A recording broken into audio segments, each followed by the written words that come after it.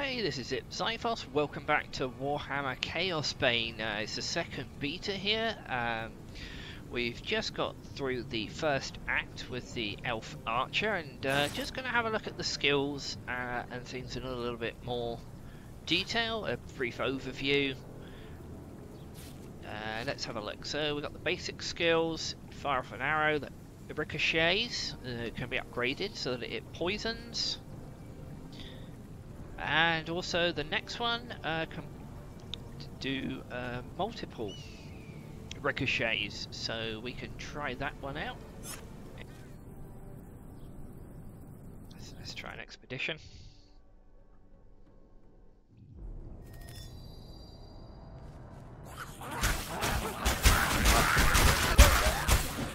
Oh wow, that's quite devastating. That is fantastic. So that's the upgraded skill for the ricocheting basic attack. Let's see what else we have. So this was the one that looked like rapid shot. Fires the standard flourish of arrows.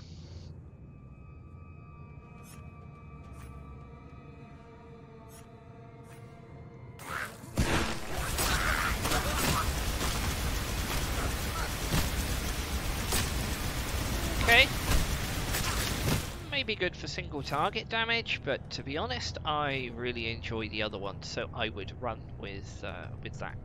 Upgrade that to, it looks like, do poison damage, and then you can upgrade it. You do more damage if it's slowed, for example. So possibly for single target, that's ideal.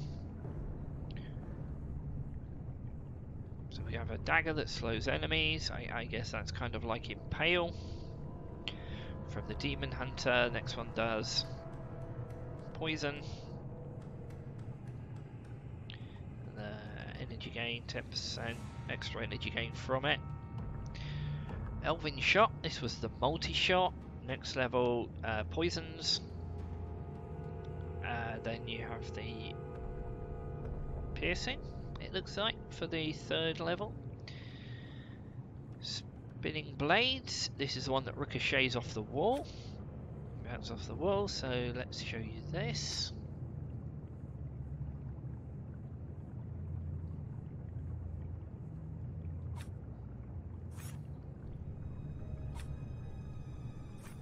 And then the upgraded, you're looking at chance of slow, and then a chance of poison. But this is actually quite a fun skill to watch this bounce off walls. Let's try it here. I need to focus. It's just a shame it's on a cooldown, but yeah, so we can see that's bounces quite a few times, and you can hear it in the background. It goes on for a little while.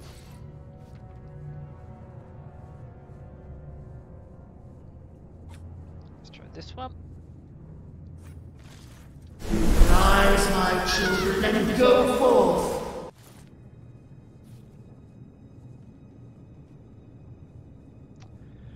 Spiral Cut, that's one of my favourite ones. We have the superior version at the moment. It slows enemies as well. Later on, poison. So let's just show that. That's a bit like the Hammered In from Diablo or Spinning Blades. And they are also quite devastating. And I do like the sound effects for the. Actually, feels like they're hitting something. Sounds very good. Let's have a look at the next one. So we can summon a Dryad.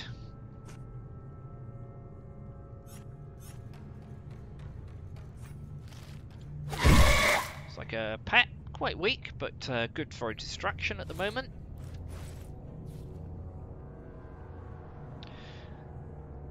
So it's attacked and poisons. You can only have one at a time. So the next grade it poisons, but let's see if it actually changes. Let's have a look.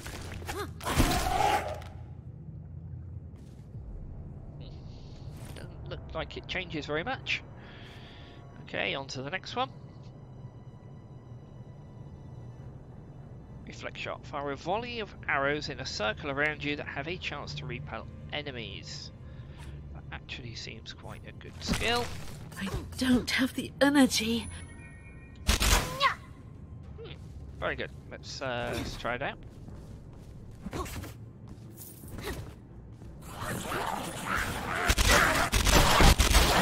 First, Okay, recharge wow. my energy. I like that one.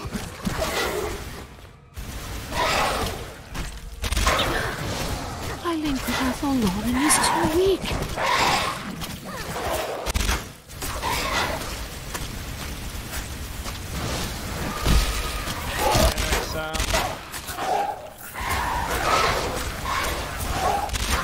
Okay. So quite a cool skill.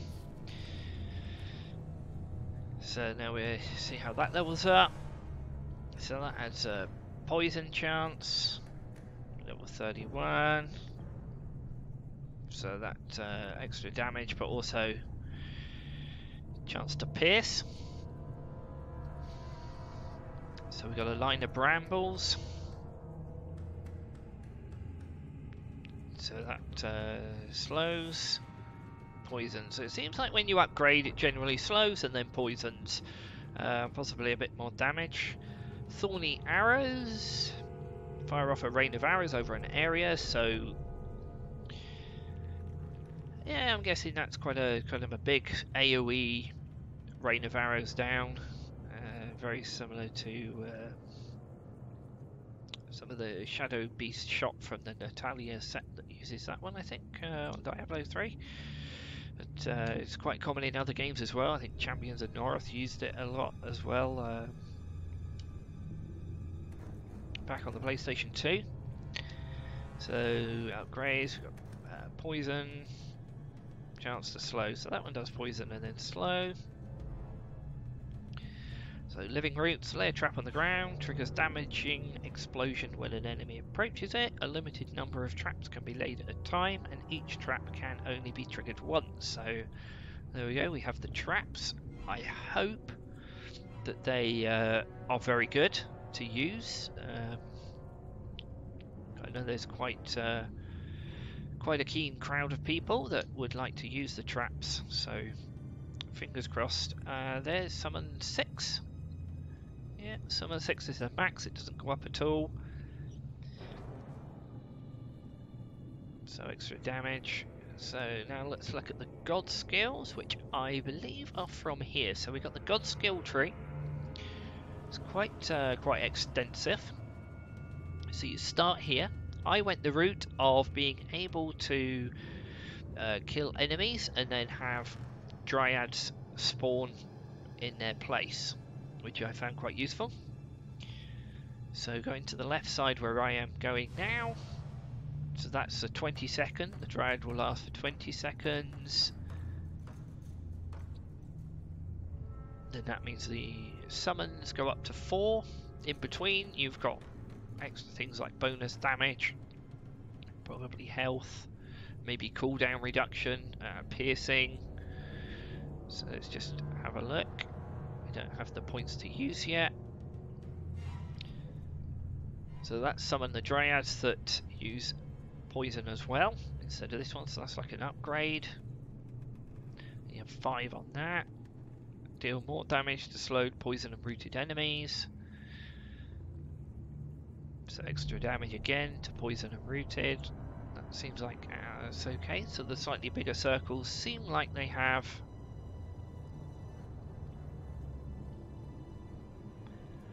two stats that come with them: cost reduction, health.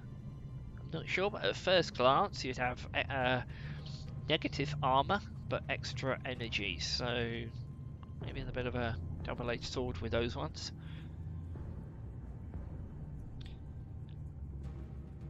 So physical damage increased.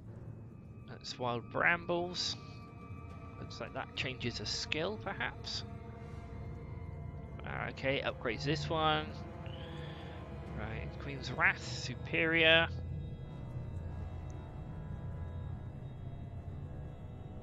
Okay, so that's a regen health kind of area. I'm again coming from the Diablo perspective. I'm guessing that's similar to the monk skill that the place, Divine Sanctuary perhaps, but don't remember the name off the top of my head. Maybe that's that one. So then we've got, yeah, just sort of generally boost extra physical damage, or extra damage, or extra health. Queen's Wrath. Health regeneration is increased. Okay. So it changes more the skills rather than the character. Okay, that's quite good. 10% less critical damage, health regeneration.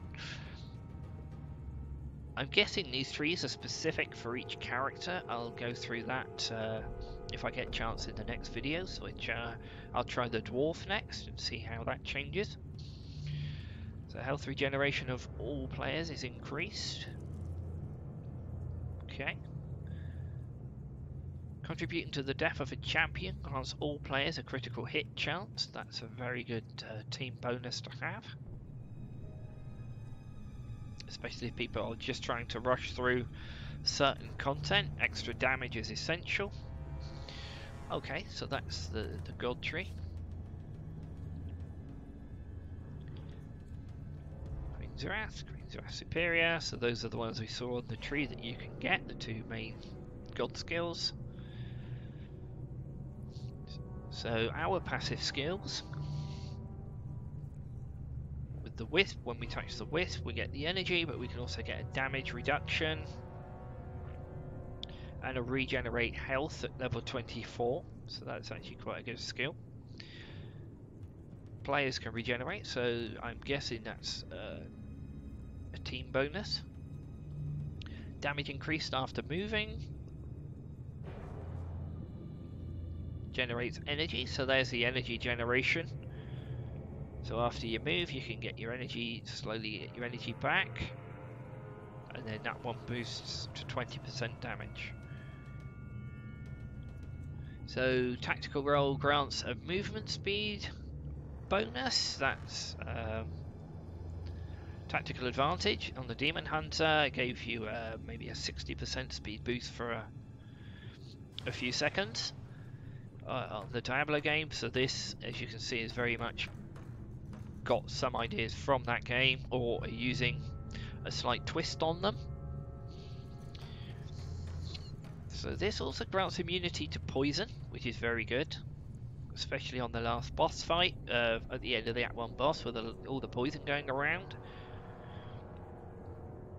And a damage reduction bonus, so there you go. But I'm thinking immediately now there is no way with the points that you can really have all the top skills that you want. You're going to have to make some sacrifices somewhere.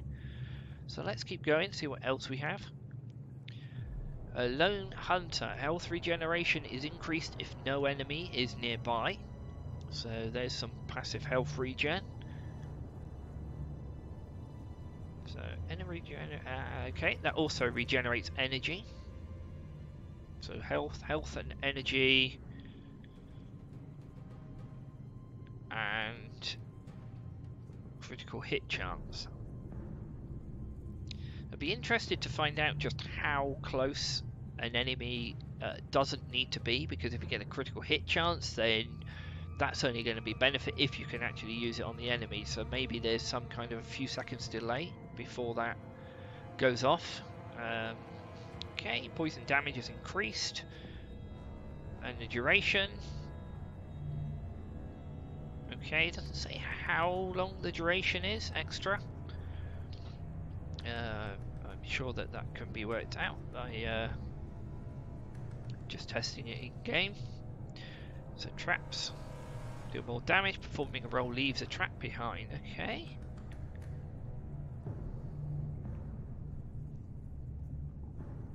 More health, more damage from summoned creatures.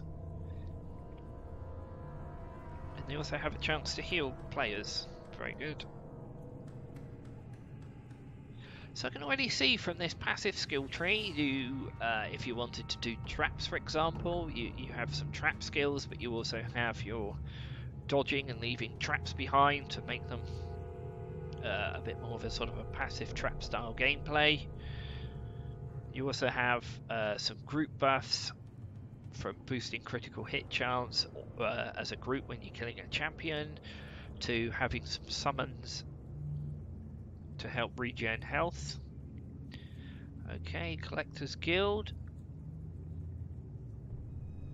These were the ones with the reputation. When you sell items and donate, when you donate your items, you can get boosts here.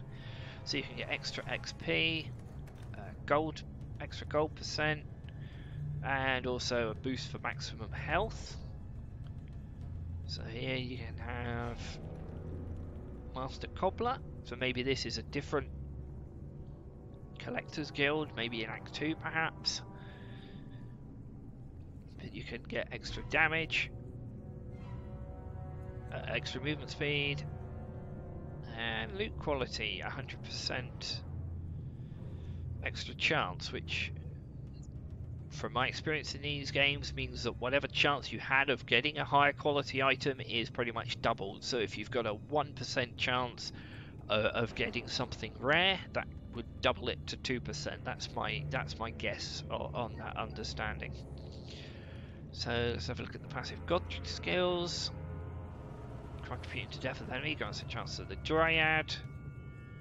Yeah, it's 15 seconds and then 20 seconds. Blessing of the Forest for the health regen.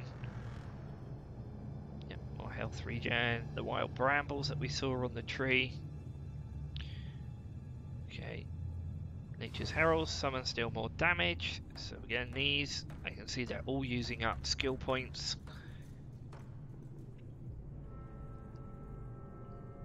And for the passives, they seem to go into these slots here at the top.